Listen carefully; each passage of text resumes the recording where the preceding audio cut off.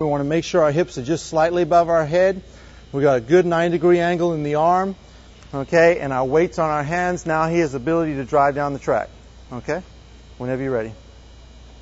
Notice that the second step, if you slow that film down and you do it in slow motion, when he comes out, that second step is nice and tight to the body because the hand comes up and this one gets into a good 90-degree position. We want our arms to be short and tight, especially when we're trying to accelerate.